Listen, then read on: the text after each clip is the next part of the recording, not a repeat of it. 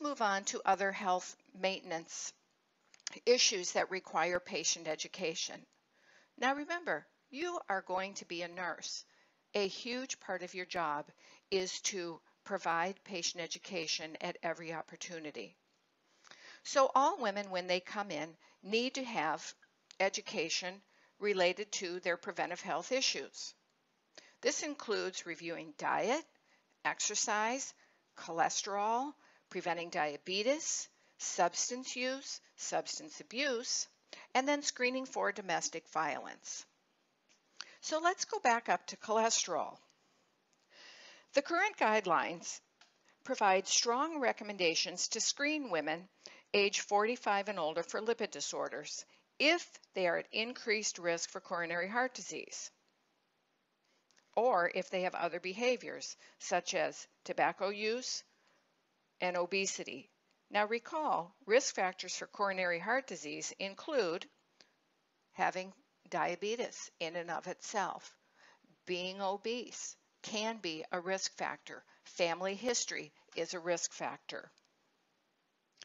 And the recommendations for younger women are similar if they have similar risks. So when we do the screening, we do a fasting lipid panel. So we'll look at the LDL, HDL, triglycerides, and the total cholesterol levels. Diabetes prevention is huge in health maintenance. We have far too many diabetics that are type 2 in nature.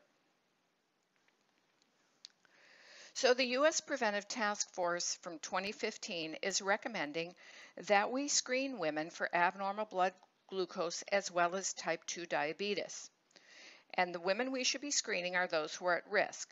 So this would include women who are obese, women who have a high percentage of fat distribution on the abdomen, women who are physically inactive, women who smoke.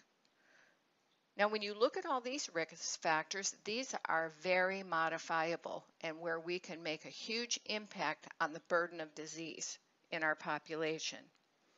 Now, other factors that are non-modifiable but should raise the flag on should we or shouldn't we not screen or test for women to have diabetes would include advancing age, their race and ethnicity, which we'll talk about in a minute, family history. Does this woman have a history of gestational diabetes, which is abbreviated GDM? Does this woman have a history of polycystic ovary syndrome, which goes hand in hand with abnormal menses and obesity? Does this woman have hyperlipidemia? Does she have hypertension?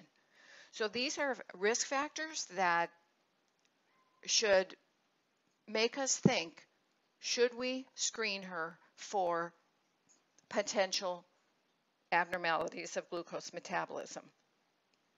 So when we're screening, we're looking for impaired fasting glucose, glucose intolerance, or actual type 2 diabetes. When we look at race and ethnicity, keep in mind that the Caucasian population has the lowest risk. However, Blacks, Latinos, Asian Americans, American Indians, Alaskan Natives, and Native Hawaiian or Pacific Islanders, they have very high rates. The method of screening has also been changed. It used to be that we had to do either a fasting plasma glucose or a glucose tolerance test. But now we can screen by performing a hemoglobin A1C, a fasting plasma glucose, or with an oral glucose tolerance test. If any of these tests are positive, they need to be confirmed by a second test unless the patient has symptoms of diabetes present. When we're confirming the diagnosis, we need to repeat the same test.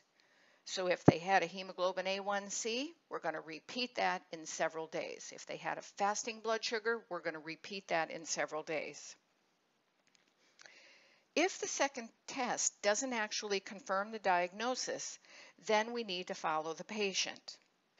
In the interim, we need to provide education regarding lifestyle changes that need to be made in order to reduce the possibility of developing diabetes. So the test should be repeated in 3 to 6 months. The recommendations after that is to rescreen the patient every 3 years unless the patient is at very high risk, and then we would do so annually. Moving forward, we have additional education that's fairly specific to women. First on the list is contraception. Yes, contraception should be a male and female issue, but let's face it, we've been talking about male contraceptive methods for years. We talk about it. There's been methods that are in development, but nothing has been brought forward to actual use.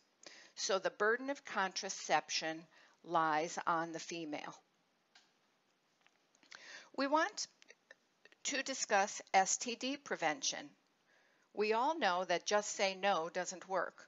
In the height of passion, all bets are off. So we need to really discuss STD prevention so that a woman is prepared and is able to protect herself.